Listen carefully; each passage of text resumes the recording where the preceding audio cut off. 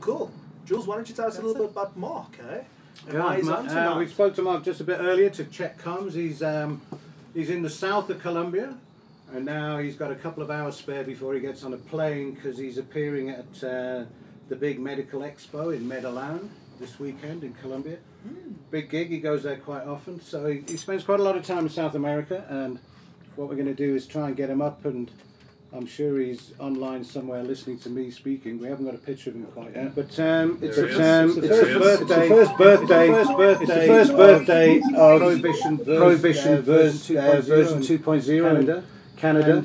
One of the reasons for the timing for having Marc on the show is we're expecting a lot of foreign internationals at Canatech this week in Cape Town. 9 months ago, when they hatched the concept of Cape Town's Canatech, everyone shares were cooking. And now in the last sort of 8 or 9 months, they've all tanked. So we think a lot of them are going to come to the Canatech with their tails between their legs a bit, because they can't tell us anything about forecasts and projections anymore. So I just want to get first hand off Marc, who spent the summer in Toronto, how he feels about it. Marc, you can hear me obviously, yeah? Good evening. Good morning to you. Yeah. Hi. Hey, gentlemen, ladies and gentlemen. A big demonstration right now. I can hear him, but not through. Hang on, folks. Just give us a second on this.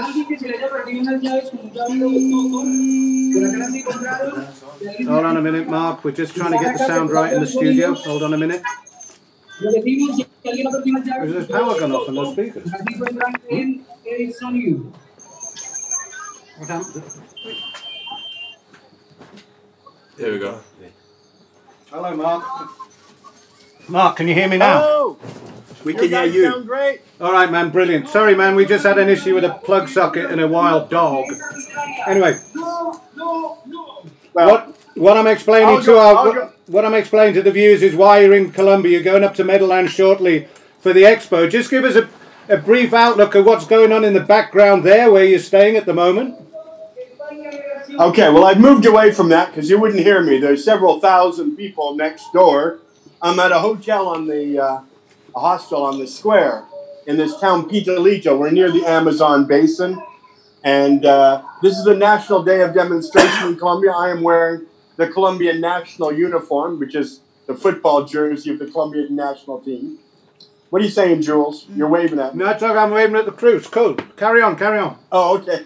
Nobody can see that. So hundreds of people. By the way, can they see me? Yes. Yeah, no, you can. Loud and clear. Great. Okay. So there's the football jersey for the Colombian national team, and thousands of people are wearing that today too, just in this community, let alone all across Colombia. So it's an exciting day. There's been lots of dancing, singing, songs, national anthems, revolutionary songs, and interestingly enough, about 80 to 90% of these people are under 35. It's just staggering. A lot of young people. So here I am in Colombia because it's my favorite place in the world to visit, although South Africa comes a close second. Oh, it really does. I tell everybody I love South Africa, and if I wasn't starting to break the law on December 19th, as soon as my probation ends on December 18th, I'd be with you this winter. But I've got a job to do, and I'll probably get arrested, so I don't know when I'll see you again, really. So tell us a little bit about the expo you're going to this weekend. I'd love to go, but it's a hell of a long way to go from Joburg. That is true. You'd think if there was a direct flight, it wouldn't be so bad. But it was like 9 hours from Buenos Aires to Cape Town, so it's quite a way. The most charming expo in the world, in my opinion, is the one it's called Medellin, actually. In Colombia, it's pronounced double L's as a J. So whereas in Spain or Mexico, it might be called Medellin, here it's called Medellin, and it's the most charming expo in the world. Expo Medellin. It takes place in the Botanical Gardens. It's a gorgeous place to have an expo, because you essentially are outside with a beautiful nature-made rattan wooden roofing structures all throughout the park. So if it were to rain, you would still be okay. Now we have to play a bit of cat and mouse, smoking pot, because the local gendarme, actually, you're not allowed to smoke in the park. You could smoke anywhere else, but that's like 10 minutes to walk out of the park. So we're always smoking in the park. And the police are always kind of giving us the eye to suggest we should put it out. It's a wonderful time.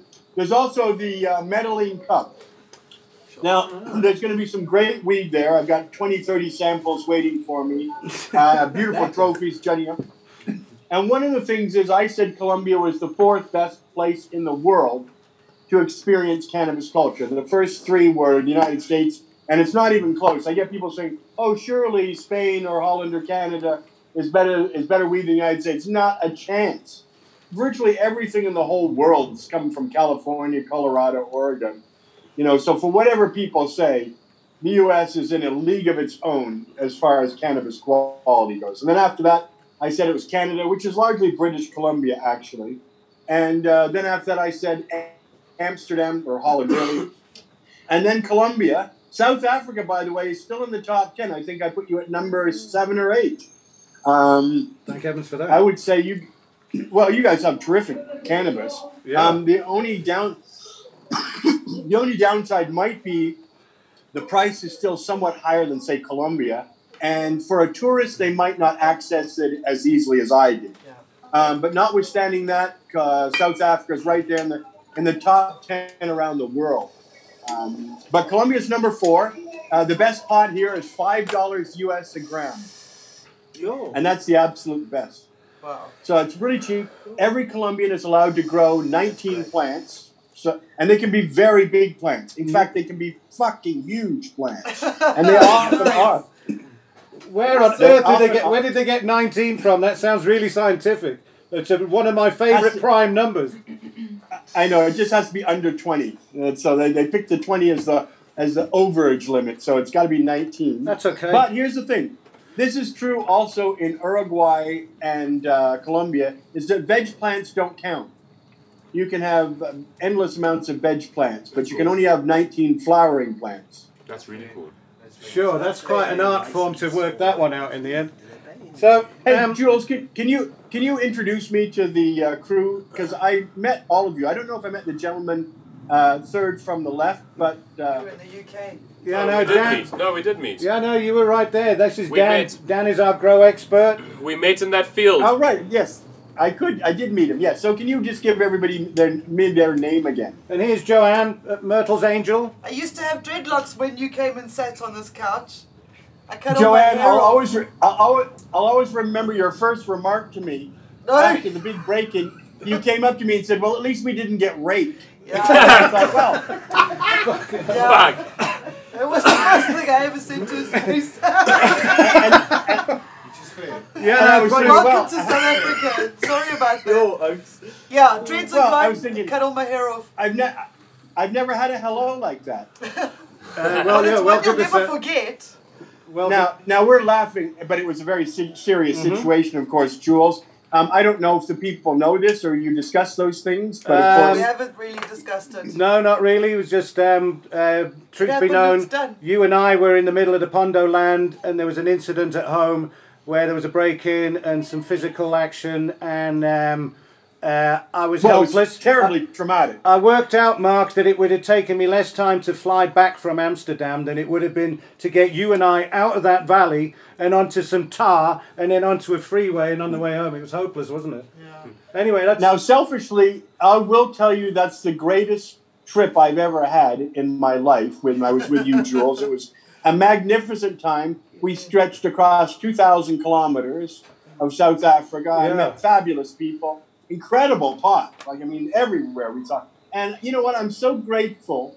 And I realized there was a cost to that trip because you weren't home when Myrtle was and your crew were in this danger. And I felt a little bad. But I want to thank you for the best time of my life, including when I was on the Hotbox. Great show. Awesome. And I had a great time there. We loved having you here. It was a really good distraction. So, Mark, you're in South America now, but you've spent the whole of the summer back in Canada, and I know it took you a bit of time to get back into the groove of being in such a grey and stuffy place. How's it going with you in Canada at the moment? Well, I wasn't getting back into the groove. That's the problem, is that all these legal jobs suck. I was waiting 3 months for this cannabis factory that got their license to hire me, but the economic situation for these licensed producers has so dramatically declined that now no one is investing in them. Everything is collapsing. They're closing. They've laid off 1,000 people. Get this. Legal cannabis factories have laid off 1,000 people in the last 3 weeks throughout Canada. The stock price is plummeting. People aren't buying their crap. The government's made it terribly difficult for them to even succeed, and they're not succeeding. In Ontario, with 13 million people, after 1 year and 1 month of legalization, they have only issued 24 licenses for retail outlets in a province of 13 million, when there should be well over 1,000 licenses for a jurisdiction of that size. The government is deliberately obstructing and stalling. This is true worldwide, by the way. There's absolutely not a single jurisdiction where the government has kept faith with the people and made it a real legalization. It's still rules and regulations and exclusion and punishments and cops, politicians, exaggerated dangers. Jesus Christ. So what's happened is I tried to get a job in a legal factory, and you just get jerked around by these, but there's so much chaos and so much panic, and they don't really even know people in the actual culture. Most of these big LPs are venture capitalists, and they don't even hire people who actually grew pot for a living. So it's a very strange situation. Anyway, it's driving me crazy. And I thought, fuck it, I'm off my probation on December 18th. I can't wait to break the law again, get arrested, whatever, go to jail. Doesn't bother me. They can put me away for years for all I care. But anyway, all I notice is that these days my dick is a lot harder now that I've decided to become an outlaw once again. I'm absolutely delighted for your change of libido, old friend. That's fantastic news.